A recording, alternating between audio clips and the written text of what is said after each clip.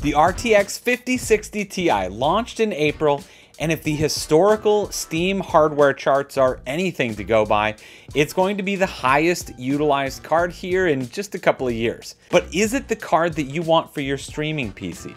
Now, it doesn't come without its fair share of drama and pros and cons, just like every graphics card on the market right now. But let's chat real quick about the pros and cons specifically of the RTX 5060 Ti and what kinds of CPUs I'd be pairing with it to get the best bang for your buck for a streaming and gaming PC.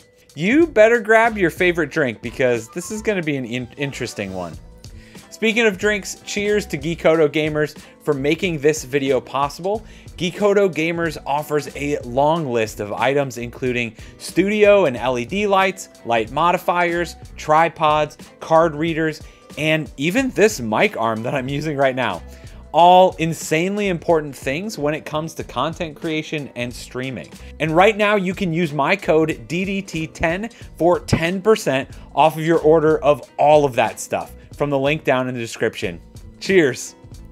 Let's start with what exactly the 5060 Ti actually is.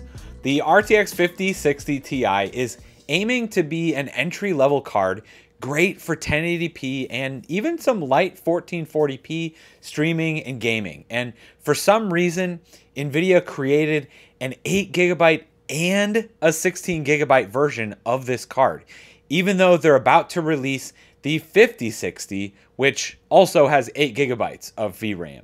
Now, most people are flat out trying to cancel NVIDIA for even thinking about a GPU with 8GB of VRAM, but there's definitely a use case here, I think. Most likely, that's not streaming, and it's definitely not AAA gaming at this point.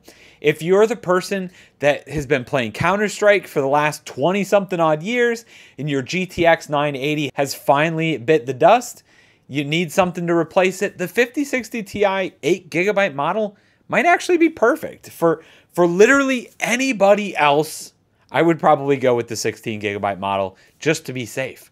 Especially if you can find either of these cards close to their MSRP. We've got $429 for the 16GB model and $379 for the 8GB model. Taking pricing like that into account, it doesn't make sense to not go for the 16GB model. You're literally getting 21% more power out of the 16GB model, especially when it comes to higher end games. Now, the 5060 Ti does have access to DLSS 4, which is nice and one of those things to think about, but that still requires power to run. So I don't think the target audience is still going to get a ton of use out of this card.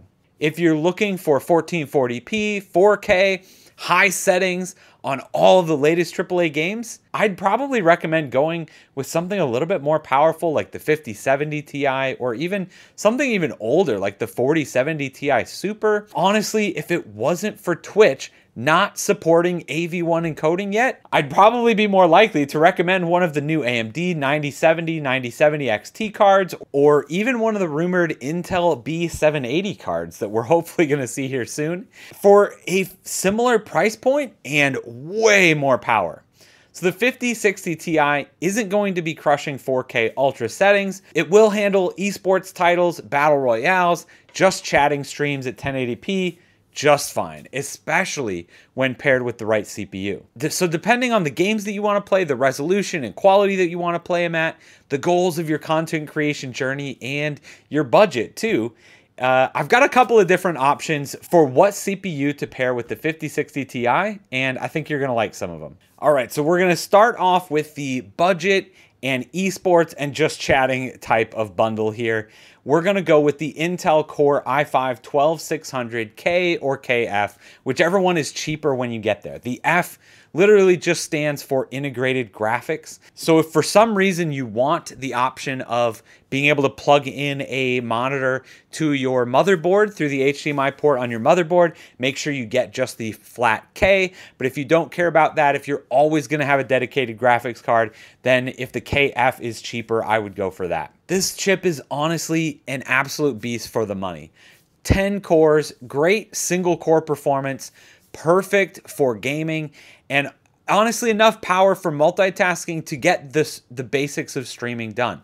Streaming with OBS, being able to run Discord in the background, plug in a handful of USB peripherals like your webcam and microphone, and be able to handle all of that just fine. Absolutely perfect for competitive games like Valorant, Fortnite, Apex Legends, games that are already fairly easy to run.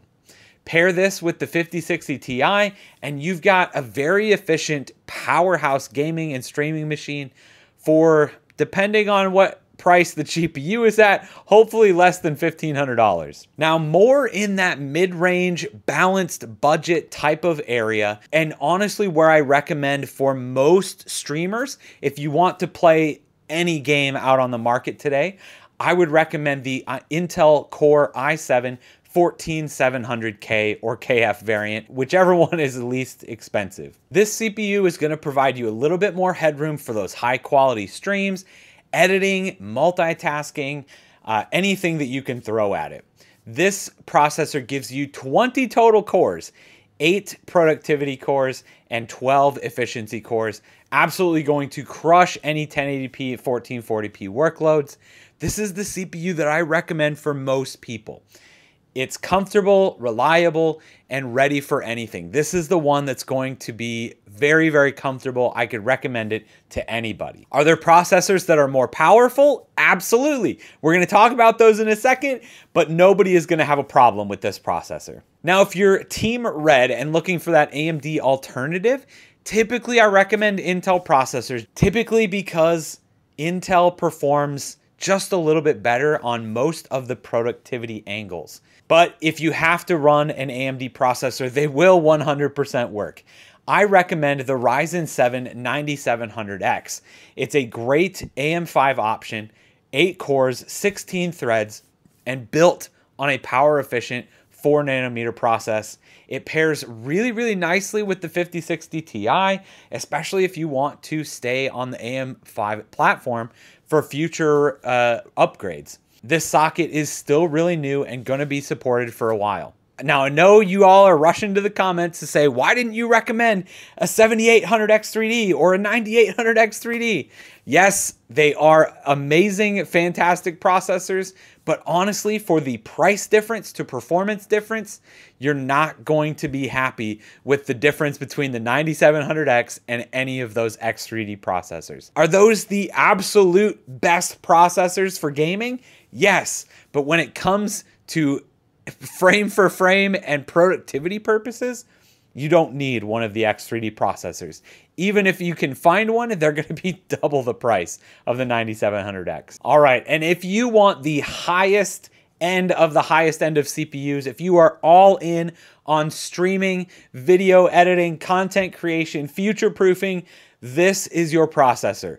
The Intel Core Ultra 9 285K. The Core Ultra 9 285K is on the new LGA 1851 socket, which is going to give you the latest cutting edge features, AI acceleration, fast encoders, enough performance to stream, render, and game simultaneously, absolutely without flinching, as well as, again, being on Intel's newest socket, so it's going to be the most future-proof at this point. If you have to be on the highest of the high end of the AMD side, I would, however, recommend the 9800X3D. It is literally just the best. Even if it's not the most price to performance efficient, it is the best. And it is actually what my friend Cloutshot just put in his build. It was a pretty crazy build. If you want to see it, make sure you click the link up there. But with any of these CPUs, you are well on your way to having an awesome streaming and gaming PC. But if building a PC from scratch isn't exactly your thing though, I'd be happy to help you out. If you head over to devindoestech.com, fill out the build a PC request form, maybe I'll even build that computer live on stream. Also, check it out up there, but YouTube thinks that you might like that video next. So we'll see you over there. Cheers.